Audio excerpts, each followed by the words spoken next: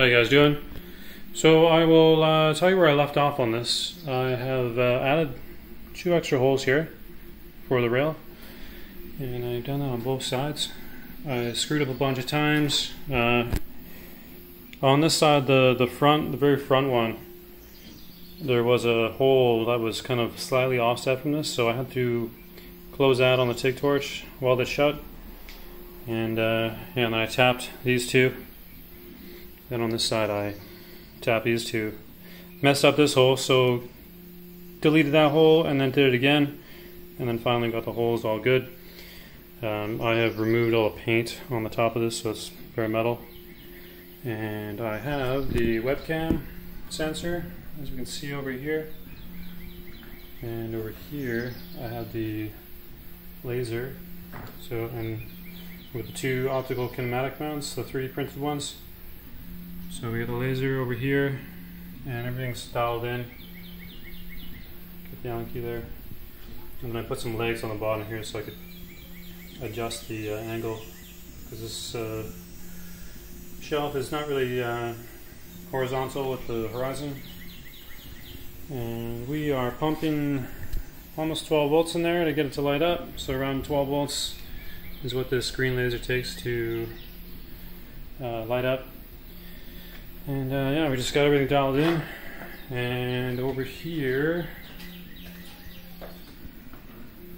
I've done some preliminary samples just to make sure everything is aligned. So what I've been going back and forth doing is taking this, put it in the front, see if it gets onto the sensor, blocking it. So I've got to make sure it's somewhere in the middle. And you can see here, and do the same for the back. Unfortunately, I can't get it perfect just because the bolts on the bottom here, the height is stopping me from getting it like totally dialed in. I could, but I would have to get these legs taken out and put some shorter ones in there. But it's yeah. So like we can see over here, the laser is hitting the more of the top of the sensor. This is as close as I can get it, but it doesn't really matter all too much because in the tool here I have like raw and then flattened. So when it's raw, like it's gonna look like a you're not gonna really see like the actual bumps and stuff. It's just gonna be like a slope. But when it's flattened, I take all that out and we can just see like what it actually looks like. So let's do that right now.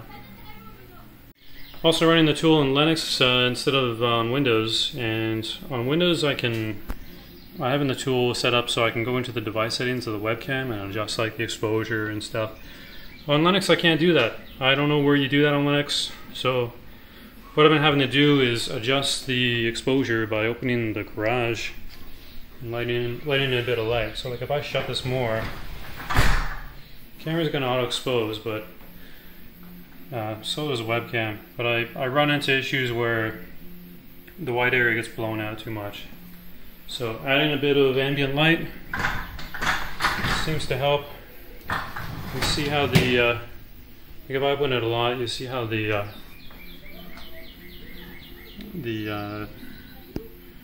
top of it is kind of less rounded. If I turn off the I don't know why it's oscillating like that. It's kind of weird. If I turn off smoothing, you'll notice how it's more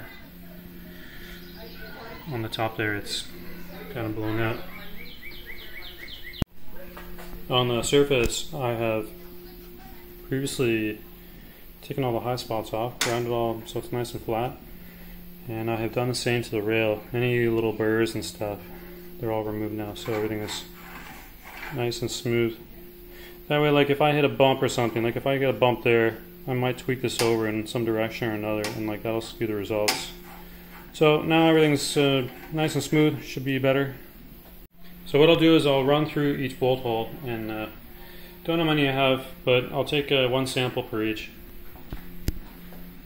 So over here, I'll leave it at 50 subsamples, and I need to re-zero. So I'll re-zero that out. So there's my 0 point. Because the laser is now on the shelf and not the drill press, is much less susceptible to me walking around and bumping around and stuff.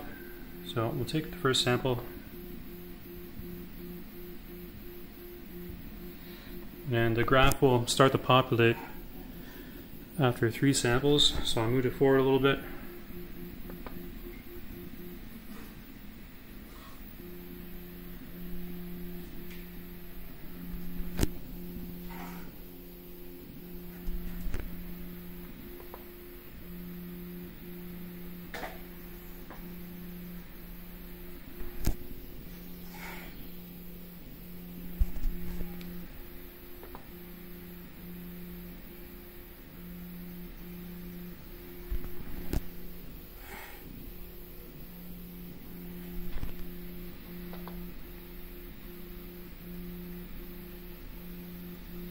So samples are coming in.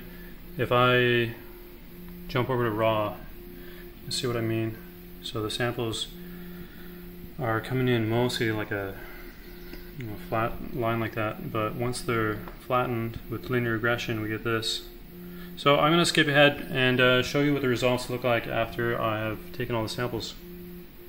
So that last run crashed on me. I don't know why. It might be the cable itself. I don't know if it would be more unstable in Linux, but yeah, here's the results I got.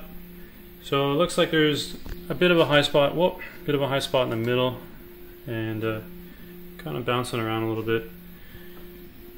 So it's 20, so the 30 positive, negative 25, so yeah, like what's that, 55 microns in total. So it's not a whole lot. Yeah, like when I had the laser skewed and I had it on the drill press, because like the drill press stand can move up and down, so it's before I had the legs on there. I was getting worse results, but I think that was due to an artifact with it being off center.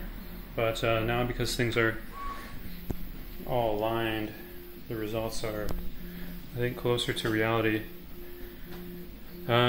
So yeah, these tubes are they're about 3 millimeters thick.